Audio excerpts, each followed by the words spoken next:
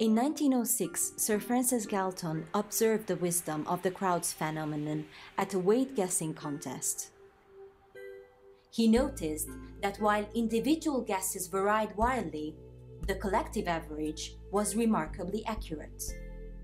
Ever since, we have been fascinated by the extraordinary ability of collectives to process large amounts of noisy information and to perform better than single individuals. In our research, we study collective decisions in swarms of simple robots. We take inspiration from the house hunting behavior of honeybee swarms. When house hunting, honeybees choose their new nest location in a self-organized manner. The collective choice they make is the result of simple interactions between the swarm members. In our artificial swarms, collective decisions are also the result of self-organized interactions between individuals.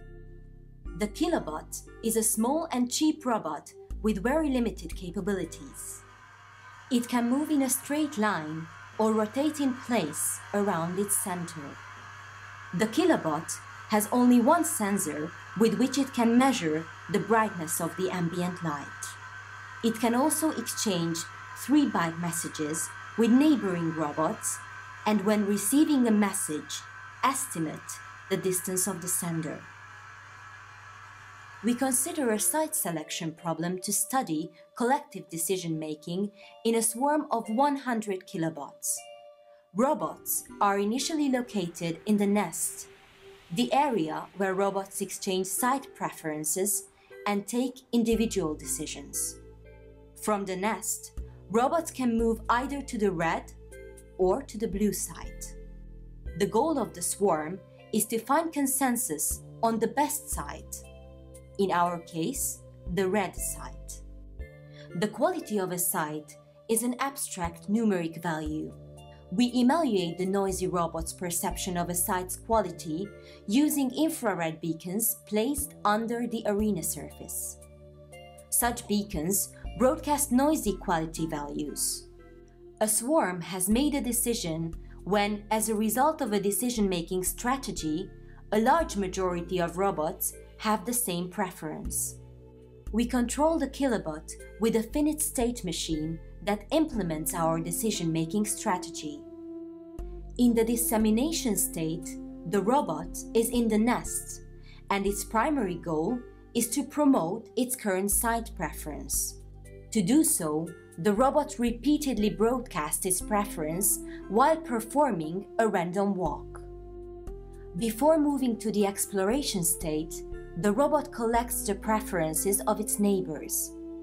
It then applies the majority rule to update its preference, which determines the site it will explore next. In the exploration state, the robot travels towards the chosen site. Once there, it randomly explores the area in order to estimate the site quality. Eventually, the robot returns to the nest and re-enters the dissemination state. In a way similar to honeybees, the effort each robot makes to promote a particular site is proportional to the quality of that site. Specifically, a robot promotes its preferred site for a time that is proportional to its current estimation of the site quality. This modulation mechanism introduces a positive feedback that over time leads the swarm to choose the highest quality site. Self-organized collective decisions let a swarm overcome the limitations of its individual robots. In this way, swarms of small, incapable and unreliable robots, which are easy to design and cheap to build, can still achieve their collective goals. Today, Kilobots in a research laboratory can choose sites with a quality value arbitrarily set by the experimenter.